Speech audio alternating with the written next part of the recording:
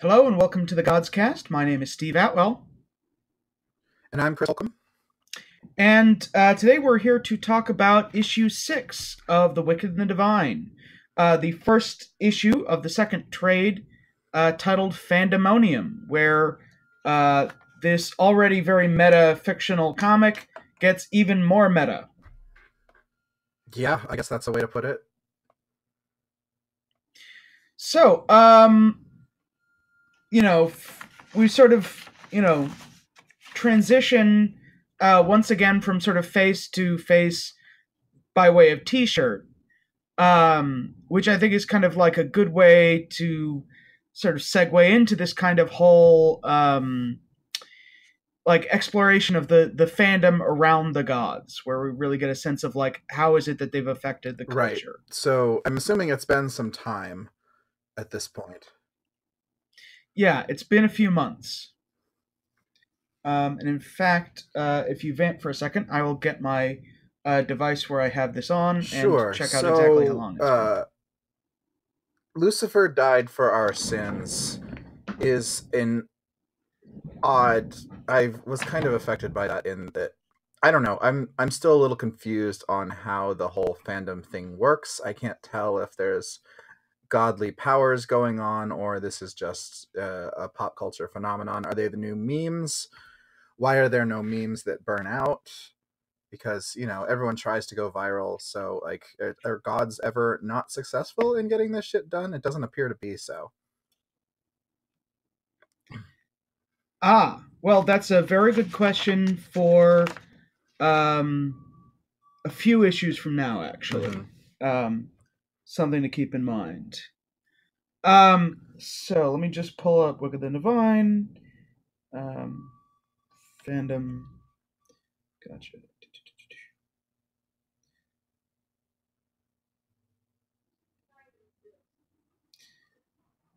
So let me see if we have a date early on.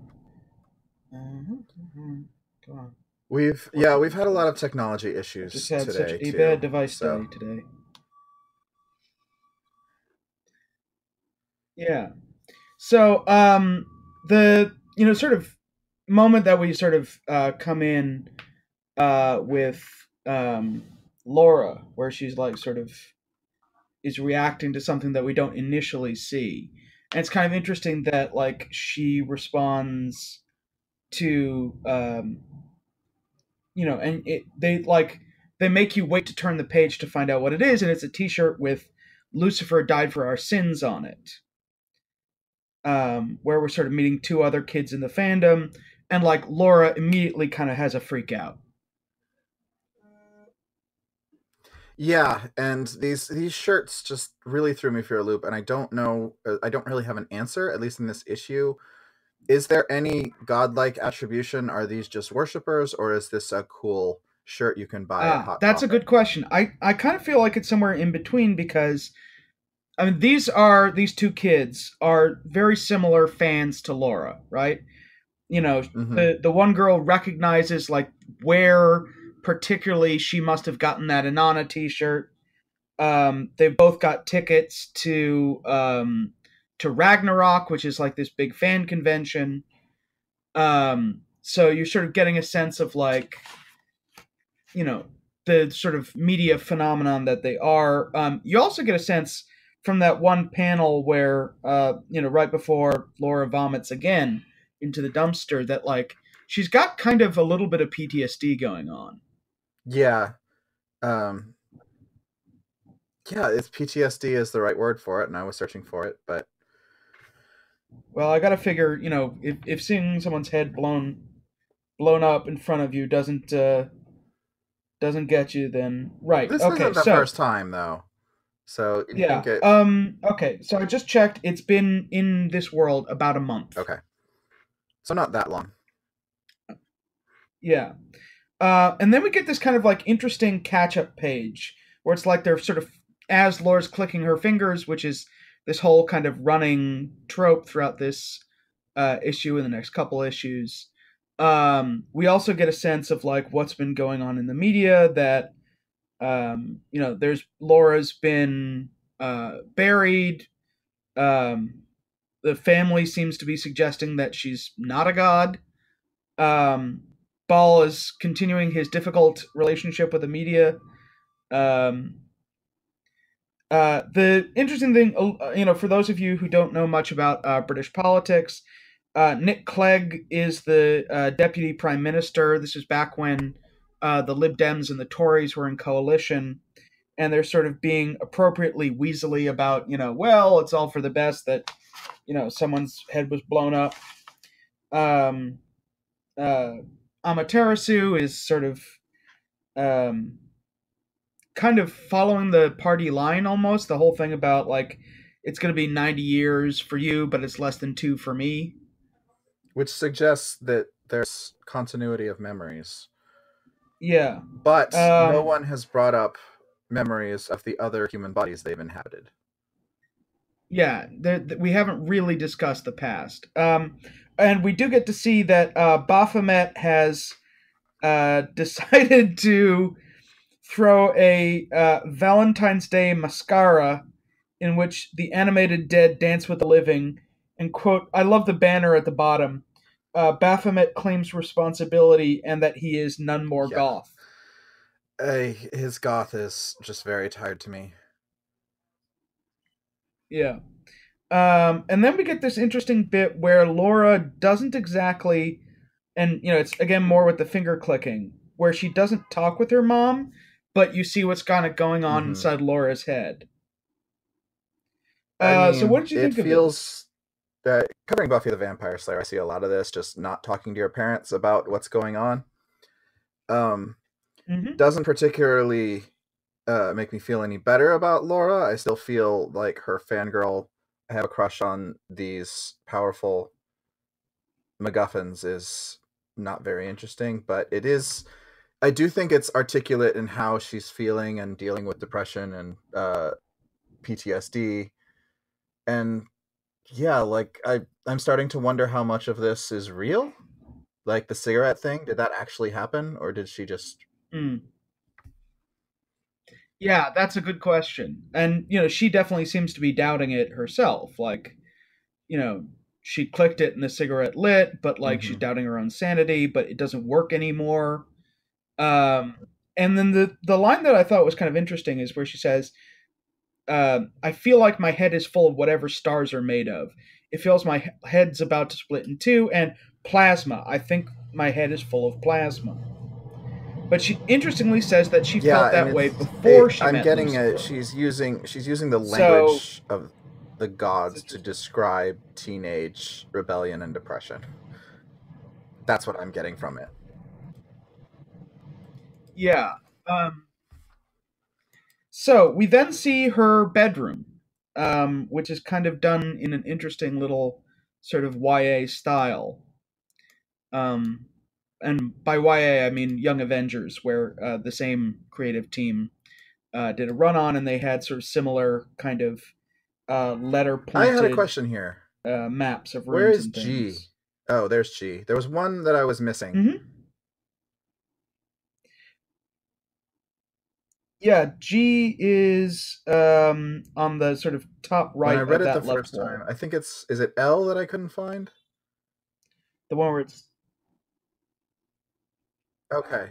I spent way too long. L is hidden. Yeah, it's not there on the map because she's hidden it. It's like Kindle Fire's not very big, so I'm kind of zooming in, like. Yeah. Yeah. So, it's kind of, I like it because it makes the whole, again, like, that this is being about the fandom. You get a sense of, like, what life is like, that there are, like, quizzes in magazines, that, like, she collects posters, that there's people who answer fan mail. One thing that's really important to note, F. So there's been a previous Ragnarok convention, which she went to, which is going to be important for later on. And you definitely get the sense, like, when she talks about, last year's was tiny, this one is going to be bigger than Glastonbury, which is like this huge rock concert. I don't know how many people go to Glastonbury. I've never been to Glastonbury, but it's the question for me it brings up is like this. She says last year's Ragnarok, and do you have? Oh yeah, like 175,000 people go to Huh. Glastonbury. All right. So here's a question: what time of year is it supposed to be? Late Okay, February. so Ragnarok existed 6 months ago, so they must have had a following before that. So the clock seems to be ticking down pretty quickly. In that, it feels like they're at least into a year into this cycle. It's a little late for new gods to be Yeah. emerging, So unless they each get 2 years from the time of emergence. well, But that doesn't really explain our first. yeah. So let me see. The first. Okay. Going back all the way to volume one. Um, so there was a whole bit in 1923, and then it started up again. Um, hold on. So it started up again on New Year's Day of 2014, and it had been Hmm. going on a little bit before that, right? Because this is Amaterasu's second gig, and she's been to like 4 or 5 other Hmm. gods' gigs. So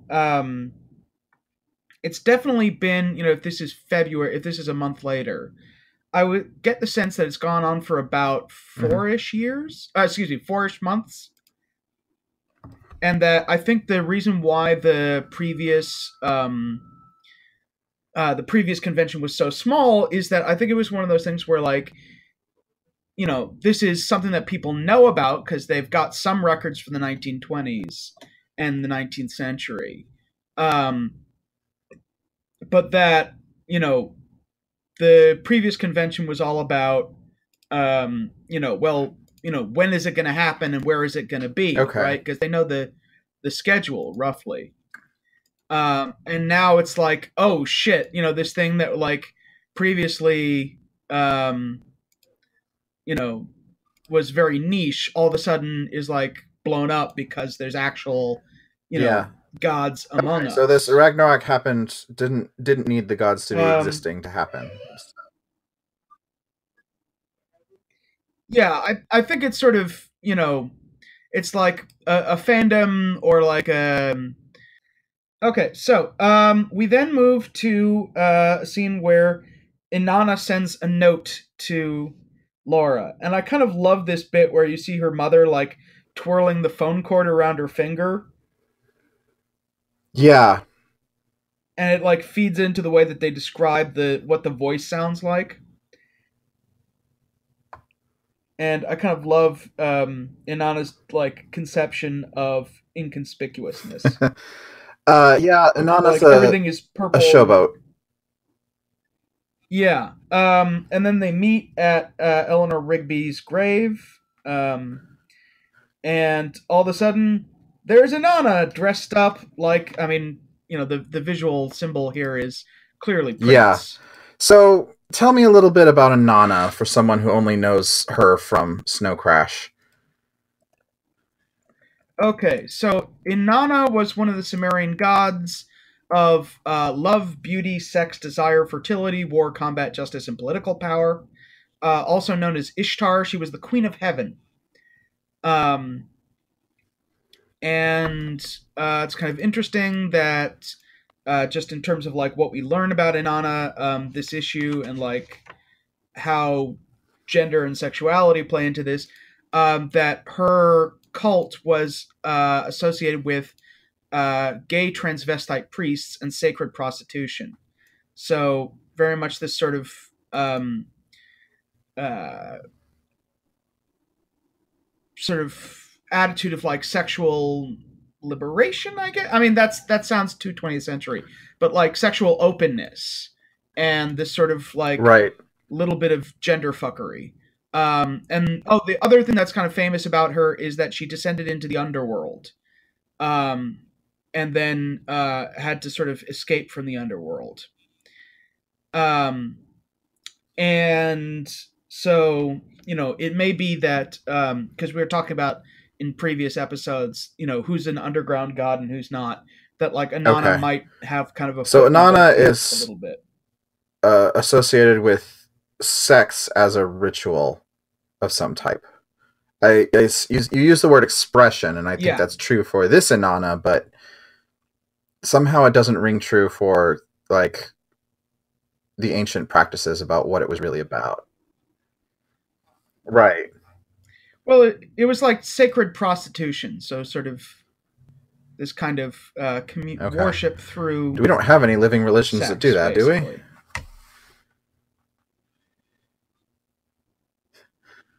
Other than the Not. I mean, outside of random cults that get tied into federal prosecutions, not really. But like it used to be a thing, especially in the sort of pre Trinitarian era, where there's sort of less Gotcha. of an emphasis on sort of sin and those kinds of things. And so, what do you think of Inanna once we sort of get to see how he interacts with Laura? Well, he's a little hard to read Mm-hmm. in that. I mean, it's a lot of flash, and it's hard to see like I'm trying to pick out what's the brand and what's the person. You think the person would shine through a lot more now that they're here at the grave of a comrade with no one watching. Yeah. So one of the things I thought was super interesting. I mean, to me, the most kind of character establishing thing is where he says, like, "You've been through hell. I want to hug you. Is that okay?" Yeah. Like he's very much a sort of a caring person and very sort of comfortable with like physically demonstrating that. Whereas he's some of the other characters that we've encountered were a little bit more inhibited or repressed or standoffish. He's sort of all very much like just kind of going for it right after they've met. Well, it But is a the other thing, personality type of cult leaders. I don't know. Have you seen The Leftovers? I have not. Okay, there's a I did character see who pulls Wild that Wild Country stuff. though. Yeah. So. Yeah. So the other thing that's like super important is that they knew each other, or they'd at least been in the same room before. So this, I kind of set it down here and said, okay, well, this person is interested in the Pantheon, and other than Lucy, we haven't really found out about who anyone was before. Is there a Well, we point? knew that Lucy knew Amaterasu before. And the fact that Ball mentions that he knew he was a god before he became a god, it seems like belief and proximity to this kind of cycle and this energy has to be a prerequisite to become a god. But I'm not convinced of that. I don't know how a 12-year-old girl like Minerva would get into this unless she's super weird on her internet search history. Yeah, that's the kind of the interesting thing, and it this is one of the things that sort of raised bells for me, because it seems unlikely that, or not unlikely, like remember one of the things that we were talking about before was the whole thing about like is Ananke finding people or choosing people, and like how much of is there a link between the person and the god, and like it seems rather coincidental to say the least that like Inanna used to go to god conventions right before they became a god. So I hadn't considered the Ananke link here and whether she had any agency in how these things are chosen.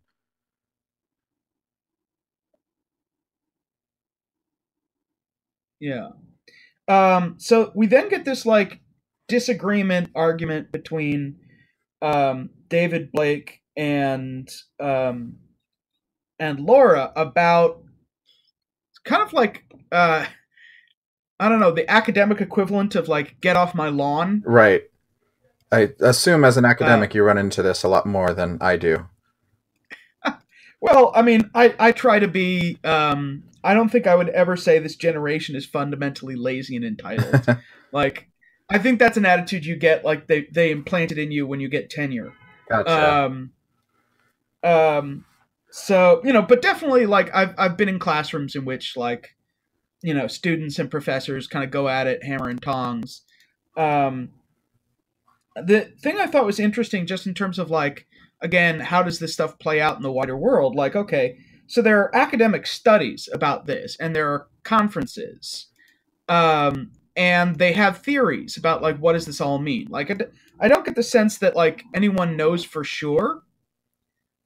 But he says, all the theories I see are that the gods speak to the culture they come from, as well as a gateway to what's next.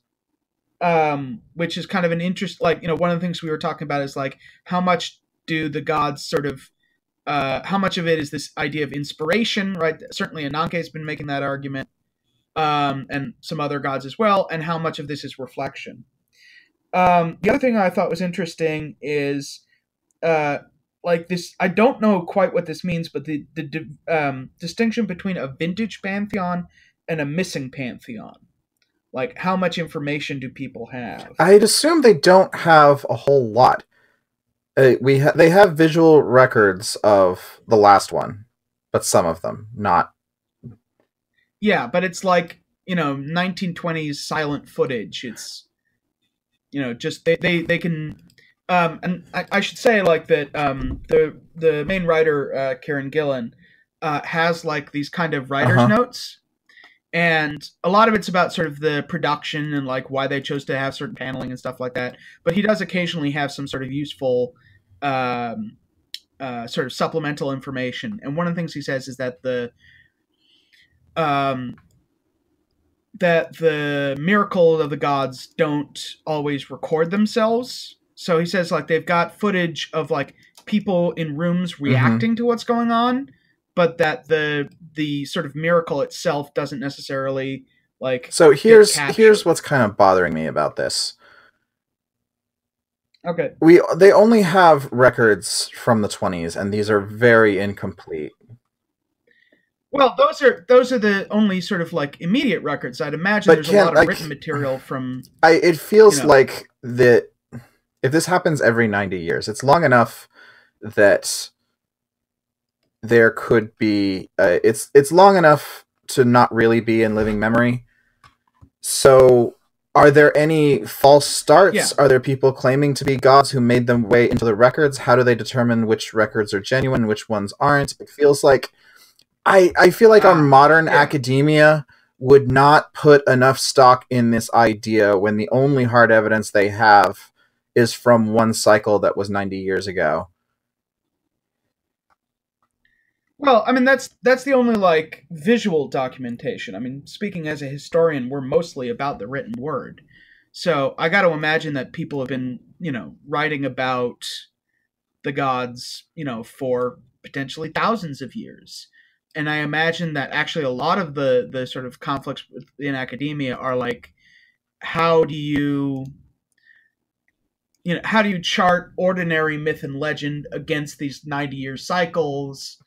How do different cultures interpret, because he mentions, right, that not all of these pantheons appear in Europe. That, like, there's China, there's the Middle East. So, I imagine that there's sort of, this would have to be a very comparative field. And he talks a lot about cycles. For me, it's a matter of how. So it does seem. When did their universe diverge with ours? So these pantheons exist, and if they're common enough that people accept them as an actual phenomenon and not some occasional hysterical collective hysteria that can be written off as anything else. And what changes in society did that make? You see what I'm getting at? That's what I'm really unclear on. It seems to me that it's at least it's not a fringe thing that this pantheon exists and comes back every once in a while. If there's enough attendance to have even a small conference on it. If there wasn't, it would be way too niche. Yeah. Yeah. So, you definitely get the sense, I mean, we saw from the first 5 issues, right, that there is a taboo among the gods about, like, doing anything too blatant out in public, but that they also have their kind of, like, gigs. So there must be like enough, people have, must have written down, that they went to a concert or something like that. But that like the extent of their powers, I think, is something that they kind of hold back. We then like, after basically the two of them are arguing with one another from sort of generational perspectives and very much about sort of past and future. We then see Inanna himself back then, right? And he's this kind of quiet, mousy guy in the corner. As he said, my go-to cosplay was wallpaper. Mm-hmm. And then we see him transform. And, I'm always interested when we get a god's perspective on their own transformation. This is very different from what we see of Lucifer's transformation. First of all, it's in his bedroom, which is... I don't know what to make of that. I was going to say, it's in his bedroom, which is kind of weird. I guess it depends on the god that's being taken over. Lucy fell through hell, it looks like. But his attitude is very different.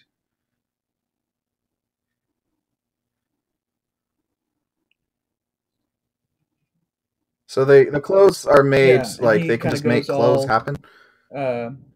Leopard print and purple and sparkles. But I do think... Right. Yeah, I guess so. Like, it seems... I mean, aside from Ball, who tends to wear Steve McQueen, they seem to be able to transform... their clothes transform when they transform, and they very much have a personal style. The thing that I thought was kind of interesting is that, like, in terms of the way that the god, becoming a god, changes you as a person, right? Eleanor Rigby became Lucifer, and like part of the thing along the way was like being pissed off that she was about to die and kind of taking on this like attitude of rebellion. Whereas Inanna seems to have taken it as this moment of liberation, where he says, I used to be terrified about myself, and now I don't have any reason to be afraid, and I can be anything or anyone I want to be. Sort of a bit of a closet metaphor, I guess. A little on the nose, just a bit. So then we find out why he's brought Laura here. And it's all of a sudden going back to the mystery from the previous, or a mystery from the previous volume, which is who were the people who shot at Lucifer and kicked off that whole shenanigans. And it's interesting that he says that he doesn't trust any of his own people, because remember there was that whole fight between Inanna and Ball over what to be done about Lucifer, where he got put through a wall. Right. Yeah, having to question the motivations of the gods, I don't... Well, because remember, there's this whole thing of, like, we still have this open question, if we think that Lucifer didn't kill the judge, then, like, someone in that group is a murderer. Yeah, my money's still kind of on Ananke, but I've sort of been assuming that... I've been assuming that Ananke has her own interests, which are running counter to those of the godlings. Now I have to stop to consider, okay, which godlings' interests line up here, and they're all after their own thing, which I should have, So I'm even more confused now.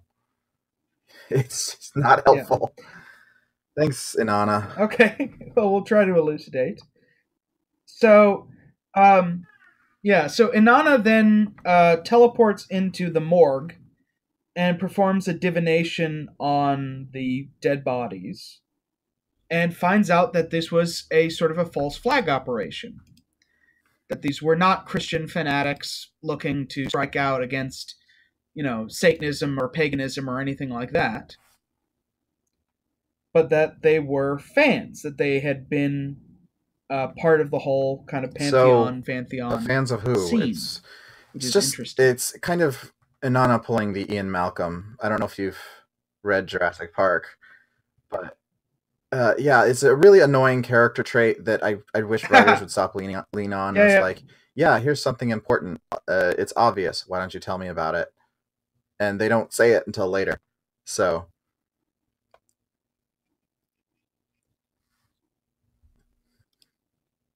Okay. So this news seems to sort of kick Laura out of her depression a little bit.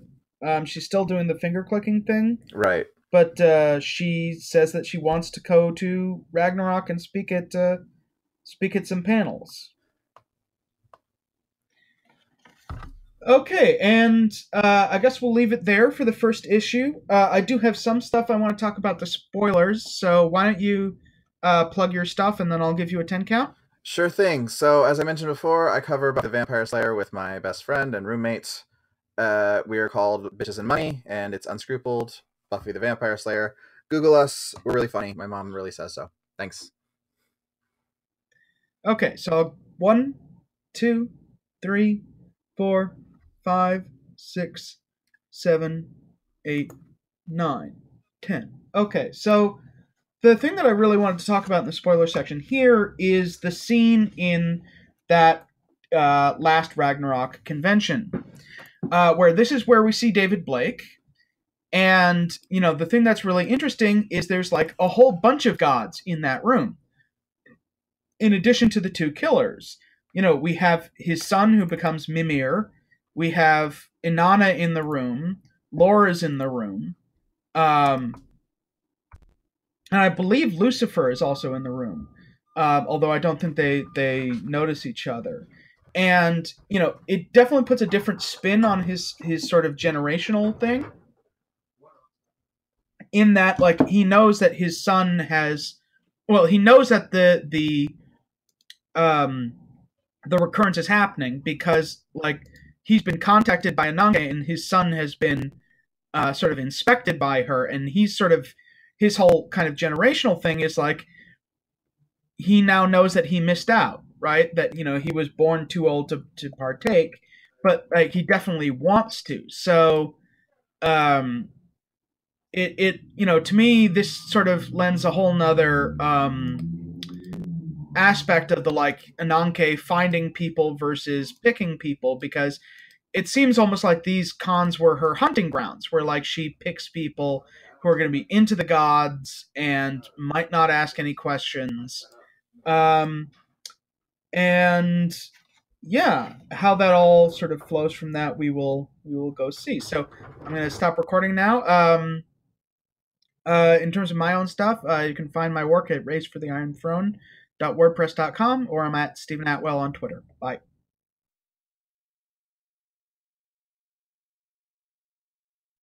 Hey, thanks for watching the previous video from Graphic Policy Television. Just by watching, you help support our site. Thank you so much. Now, if you're watching these videos, you probably care about geeky things like movies, television, comic books, toys, games, video games, you name it. You can go and subscribe right now to our YouTube channel to stay in touch and catch all the new videos, or check out our website at graphicpolicy.com. There's a nice link on this end of the video. But as always, thank you for watching. Keep on rocking and keep it geeky.